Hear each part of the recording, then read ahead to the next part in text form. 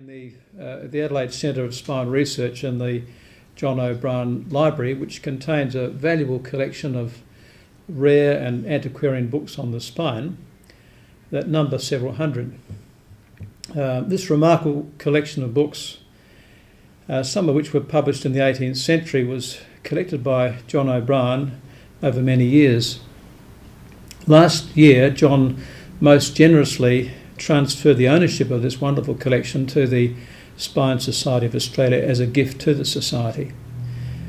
John has not lived in Australia for the past 40 years, but he decided that as his roots remained here, so should the treasured collection that he painstakingly acquired during those decades away. Now with me is John O'Brien himself, who's kindly agreed to talk on his life and times as it relates to spinal surgery, including the impetus for this collection of books. Now, John, perhaps the best way to start is to ask you how you first came to be interested in spinal surgery. Oh, Rob, thank you very much. That's a bit of a dolly of a first question, and thank you. I first became interested in spinal surgery in the early 60s when I went away to do postgraduate training in England. I was approached by John Jens of Ballarat asking if I'd do a locum for him, as he wanted to leave Ballarat in late '66 and go abroad to advertise and promote a very big international meeting, of which he would be one of the seniors, and it would be run in Sydney in 1970, the international meeting of the English-speaking world of orthopaedic surgeons. And Jack Jens, Jensi, to his mates, asked me, I was just finishing my first time in orthopaedic surgery. I was really a makey learn, as they say in Hong Kong. And he approached me and paid my fare back to Ballarat, and where I spent 3 amazing months working with his assistant Ron Beetham in a big clinic there at the St John of God Hospital. That really turned me. That was really the answer to the question you asked. The first afternoon I was there, I assisted Ron Beetham do 3 anterior lumbar fusions. And my mind was set up from that time on. I went back to Britain at the end of that year, and Jack Jens had organised for me an AOA year in Edinburgh, working with Professor Chip James, and from there I organised to go on to Hong Kong. But that was the seeding in my skull. John Jens was a huge influence on me starting in spinal surgery. I guess a lot of people wouldn't have realised that Australian surgeons were doing anterior lumbar work at that time, back in the 60s. I don't think they would have. Actually, anterior lumbar surgery, it was infrequent globally then. I mean, of course there was Hodgson in Hong Kong. There was a big South African school always with... Sydney Sachs? Or? Sydney Sachs was one of them, and the man who did the cord work... Domacy. George Domacy. Yeah. There was always a big... But Hodgson influenced all of these people. I don't think there was much anterior lumbar work being done. It had been done, it stopped and started and stopped. But, I mean, to find it... a whole minefield of it in Ballarat was quite amazing. Of course, that was Hodgson's influence. And of course, Jack Jens said if I was interested in spinal surgery, I had to spend a year. I had to go to work with Hodgson in Hong Kong, which I subsequently did. Well, you spent, was it 8 years in Hong Kong altogether? I was actually 8 years in Hong Kong. I went along early in 68. It was the year of the month of the Tet Offensive. You might remember the Vietnam War. And I went along for a 6-month attachment there, which Hodgson had organised for me, attached to the Hong Kong University. as a lecturer, and I'd been there a month, and Hoddy said to me, "Look, your face fits. I mean, the Chinese quite enjoy you being around here, and you're not irritating me, so why not stay?" I mean, a lot of people went and visited him, but I mean, you must have been something special to have been asked to stay on to beyond that. And then 8 years is a long time. And well, it was. You see, I was absolutely electrified by what I was seeing there in the first few weeks. I couldn't believe it was against all the everything I'd been sort of taught in London and Edinburgh. I mean, here was Hodson, who had first started anterior surgery for spinal TB back in November 1955. So here I was 13 years later. I mean, it was so well established in Hong Kong and other parts of the world, but London had found great difficulty in accepting that. And I was a keen reader, and I was reading about Hodson's early works through the 50s and early 60s. I was reading his stuff. It was widely available in the journals, and I couldn't understand why other people couldn't sort of understand that. I couldn't grasp it. And when I got to Hong Kong, it was so amazing as a place and as a spinal centre. I thought, what the hell am I doing here?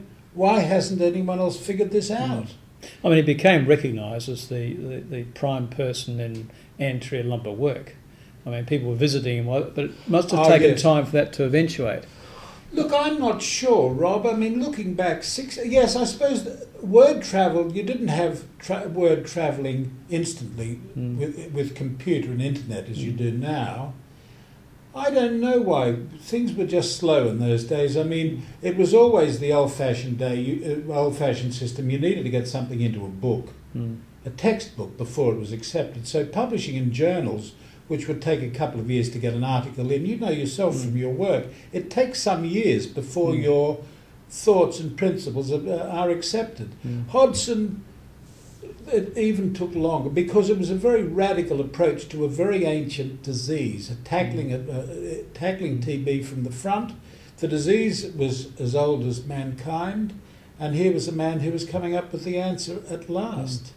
You had that wonderful symposium that you organised in '68, was it? With in September '68. Next time the WPA, and obviously a lot of major international surgeons came then. But were there other times when surgeons would come, or was that the sort of pivotal time for the congregation of them? That was a particular time because Alan Dwyer was in Hong Kong then, and he did his screw and cable operation for the first time outside of Australia just at the beginning of that meeting. And so there were some very big international figures at that meeting, and I'm sure Hoddy had arranged for this. There was the boss of the Campbell Clinic, there was Bob Salter, Jack Kennedy from Western Ontario, Lloyd Griffiths. It was a large party of experts, and they took the word travelled, and Ed Simmons from Toronto, many people were there, and they took this word back that Hong Kong was ablaze with technology, invention. It was electrifying then. It was an amazing time to be alive as a young man in a fairly new principle. So at that stage you were, what, middle 30s, I suppose? No, I was just 30, yeah. And I was just sort of feeling my way.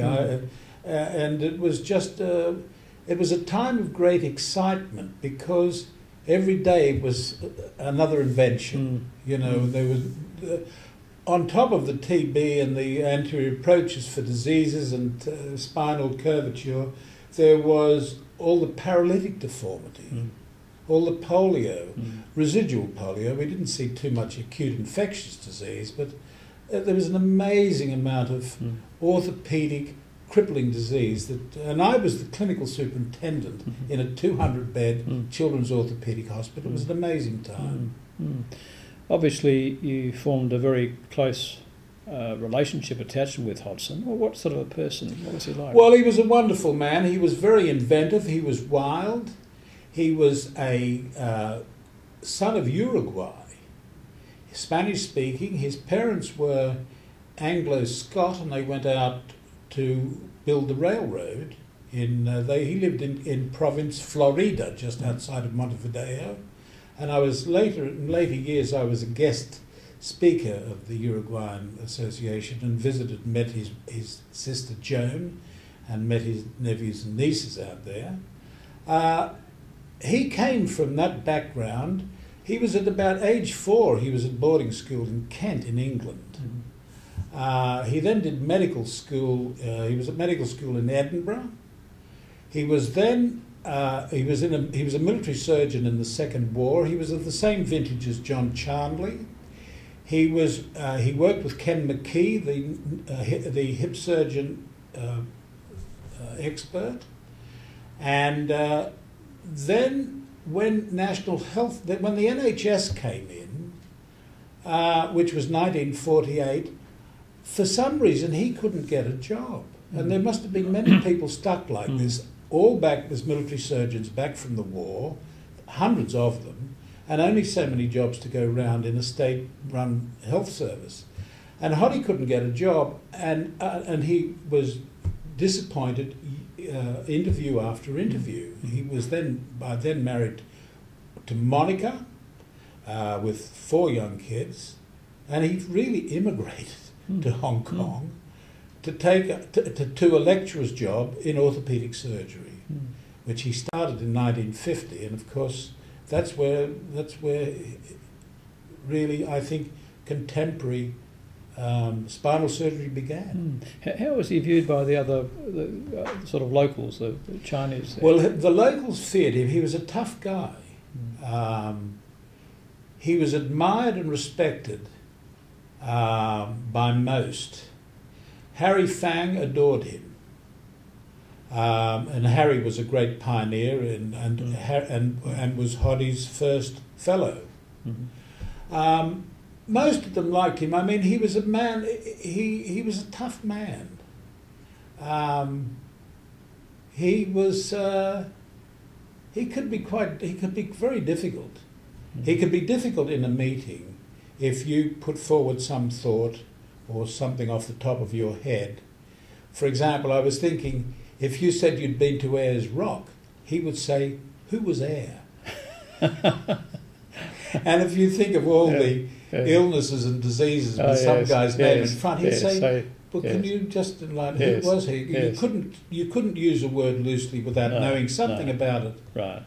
So he kept the place fairly clean. Yes.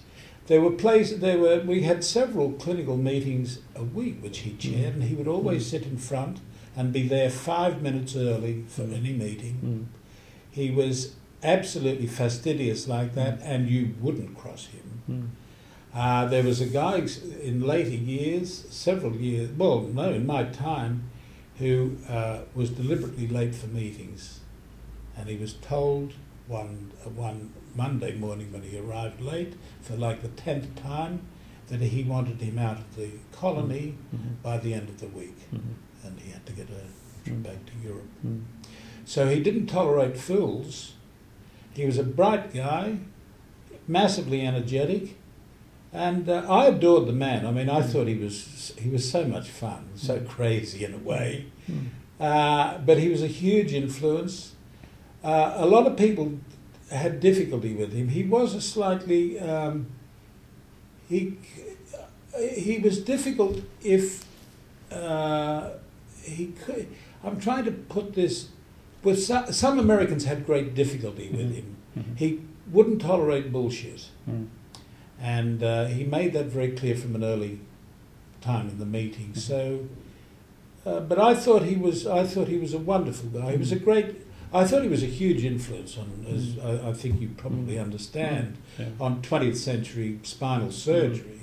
And what is not understood, I mean, what is not appreciated, he was the founding father of the Western Pacific orthopedic. Yes, right. He was the founding father of sort of orthopedics in Asia, really, from the 1950 on.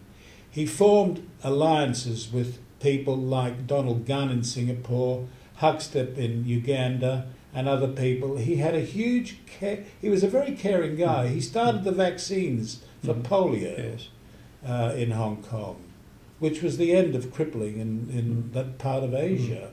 And I thought he was a wonderful man. Well, obviously, a lot of the operative procedures that he was carrying out were unique. I mean, first, did he go about that by doing cadaver work, or was it something that just came to him at the time when... I mean, obviously, the Chinese population are very slim, so they're technically probably is a bit easier than working on sort of average Caucasian with a much bigger build. Well, that is very true. The technical side to these operations was a lot easier than operating in Adelaide in 2009. But I asked Hoddy where the seed was sown for this. Many years ago I interviewed him. And he said that when he first went into the cadaver room studying anatomy, or maybe but must have been doing anatomy for as an undergraduate, he was aware that when it was doing post-mortem, so halfway through medical school, he was aware that when the corpse was eviscerated, that the whole spine was on view. From to the upper cervical spine down to the pelvis, and he realised immediately its accessibility if you had the right technical approach. I think that was what seemed very commonplace and very obvious now. I mean, that was quite an observation 50-odd years ago. Now, you mentioned Alan Dwyer and the demonstration case he did at that time. What was the relationship between Hoddy and Dwyer? Oh, they were like brothers, really. Alan Dwyer invented this screw and cable technique for the correction of scoliosis back in I think he did his first case in 1962 or 63. He had difficulty selling this idea, selling the thoughts and the anterior approach for scoliosis. He had difficulty in Sydney, where they thought he was a bit daft. He was actually the most brilliant and lateral thinking surgeon I'd ever seen, and I knew him like a friend, a very close friend. And Alan Dwyer, having difficulty with this operation and the problems there must have been around in the early 60s getting this thing accepted by his peers. Unbelievable. So anyway, Alan Dwyer, Hoddy told me this, Alan Dwyer showed him a little slide of a spine with this screw, all the metal titanium screws stuck in the side and the cable down, and Hoddy said, look, you must carry on with this, Alan, this is wonderful. They'd met at an AOA meeting in Australia. And Alan said, well, I've got no pals in Sydney that are sort of interested in doing this, although I must say the late Cecil Cass, his partner, was a great supporter, but he needed some major surgeon with the access. Yes. And Hoddy said, well, look, Harry Tyre is your man at Prince Alfred in Sydney. And Alan said, well, I think Alan didn't know him. Really? I think, but I may be wrong. Anyway, Hoddy got this pair of them together and working. And this must have been from the mid-60s on, they were doing one case at the Mater Hospital, and then a weekend, on a Saturday morning later, they'd be doing one at Prince Alfred Hospital. I say that Harry told me that Hugh Barry was very keen to take the screw and cable and take it on as the Prince Alfred screw and cable instrumentation. Right. And Harry, bless him, said, look, there's no way you can do this. I mean, this is Alan Dwyer's idea, and it stays with him. And I'm pleased, I mean, that was noble of Harry. But that was an important liaison. The pair of them worked very, very well. And of course, Hoddy put those two together. Then Alan used to come up to Hong Kong often, most years, and he would stay with me when he came up and would do demonstration cases and operate. The time he came up in September 68 during that Western Pacific meeting, I think he would have done 3 or 4 cases with Arthur Yao and myself. And it was extraordinary. That changed the whole pattern. So at that stage he was doing the approach himself, because before that it was developed with the a general surgeon, wasn't it? There was Noel Alan Newton, Dwyer? of course. Yes, Noel yes. Newton was involved, and of course Arthur Sherwood was involved as the bioengineer. Yes. But Noel Newton, who was probably the best technical surgeon I'd ever seen, and was a chum of Alan Dwyer's from way Right. back. They were old friends. Noel helped him in those early Yes, years. That's yes. right. And that's right. I was thinking of Harry came in as an orthopaedic Right. surgeon with Yes, anterior yes. knowledge of anterior access Yes, to the yes. spine. Yes. But Noel was fabulous, and the early publications included Dwyer, Noel Newton, and Sherwood, the bioengineer. Yes, yes. Mm. I gather, I mean, he did a number of cases there. I remember hearing that and everyone has problems and mistakes. On one occasion, someone put the X-ray round the wrong way. What was the story? Well, there? I was there for that. That was one Saturday morning, and so that was one of the three, or maybe the fourth case Right. in September '68. A young guy with a young teenage fellow with a neurofibromatosis spine and a nasty double curve. Alan was ready to access it. Jacqueline Perry was there, and a couple of other visiting Americans. It must have been the week after this Western Pacific meeting, and I remember I was in on the case, washing hands, scrubbing, and a visiting surgeon came in and turned the X-ray around, saying, "Look, in the SRS, we always view the spine from the back, Yes. so you've got to view it Yes. from the back." Yes. Quite irrespective of the fact Yeah, that it's done for the front. it was done from the front, and the X-ray had been put up Yes. by Alan Dwyer, who was Yes. going to do it. Yes. So one thing led to another, and the wrong curve was opened. Right. So that we were then trying to instrument up to T4 or T5, Right. and trying to make. Right. The mistake had been made Yes. was Yes. turning the X-ray Yes. round, Yes. and then that just went on and magnified, and finally there was the titanium screw was put across the back of the spinal cord at about T6 level. Right. We explored the kid at 9 that Yeah. night, and nothing Yeah. ever came No. back. He got No. an empyema. Yeah. I don't think he lasted very long. No. Yeah. It was one of the first. It was the first fatality with it, Right. and fortunately, not many. I No. believe. No. Now tell me, I mean, what was the catalyst for spending the year with Alf Nachemson, where you did your PhD on the halopelvic apparatus? Right. Well, the halopelvic work I'd started in Hong Kong in 1969, and it was extraordinary how much correction you could get with curves. It was amazing. And of course you lengthened it. There were side effects and complications with cervical spine lengthening, but we were taking these patients out at a millimetre a day. And there was osteoporosis, and there were other problems, but the curvatures were corrected dramatically.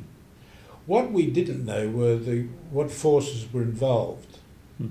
And Nachemson had done previously, some years before, some intravital wireless telemetry, and it seemed to me an appropriate thing to get more knowledge about the forces we were applying on the spine. Here we were putting huge forces Yes. through Yes. a halo and a pelvic hoop. I was just interested to know. I thought it would help in the development of the technique further, Sure. and in patient care, to get some idea about the forces and their dissipation, because the forces were all falling off and the patients were loose before you tighten them up the next day. And Nachemson was the only man who'd really addressed this problem of finding forces on the spine. And we invited him out to Hong Kong, and we did some joint work together, and that led to me going back to Sweden. I did a PhD over there on the halo pelvic traction technique, and the engineering principles involved. It was an interesting year I had in Gothenburg. I mean, with Alf Nachemson was a very, very different personality from Hodgson, Oh, and a totally different approach. I don't think they would have spent much time in the same room together. No. I don't remember them spending much time. They were courteous to one another, but they came from different ends of the universe. So I mean, how did you yourself find it there personally, having been working for so long in an area which was extremely aggressive and surgically minded, to one which was the opposite? Well, it took a bit of adapting. I mean, the first thing when you work in Sweden is you have to spend each morning studying the Swedish language, which is a state gift to you. And so I was speaking a bit of Swedish at the end to Swedish patients. Right. The Swedish got to be about as good as my Cantonese got with the Chinese patients. But there was a good year there. It was Alf was Alf was fairly Teutonic, you know. It was quite. He ran it with a rod of iron. The diseases were so different. I mean, God, there was only. What I did see with Nackhamson was a huge amount of idiopathic scoliosis. I mean, that was Alf's trump card. Yes, which he generally treated conservatively? No, well, he braced a lot, but when they got over, say, 50 degrees or so, yes, the curvature, he was putting in Harrington rods. And there were at least two Harrington rods going in a week. Were there? But at least two, and that's not a big population, Gothenburg, maybe half. Because people tend to associate Narcissism with non-intervention, and I get a lot of it's with that goes to that great debate he had with John Hall when he argued on the conservative management versus the operative one. But he was actually doing quite a lot of surgery. He wasn't a bad surgeon. He was quite a competent surgeon. He'd been a pupil of the guy from the Karolinska. I'll think of his name. Karl Hirsch? Karl Hirsch. Yes. He was a Karl Hirsch protege. Yes. And Karl I'd met at an earlier time. I'd met him. He'd been coming through Hong Kong. And Alf was... yes, the conservative management, the bracing of scoliosis was it. And the bracing clinic, what struck me was not the braces or the Harrington rods. All these girls were sort of 14 or 15. They were all tall, statuesque, blonde, Nordic girls.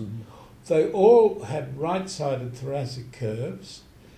I couldn't believe how... I mean, coming from Hong Kong, where they were all sort of 4 feet in height, and where idiopathic curves were not common there at the time, they've probably taken over from paralytic curves since.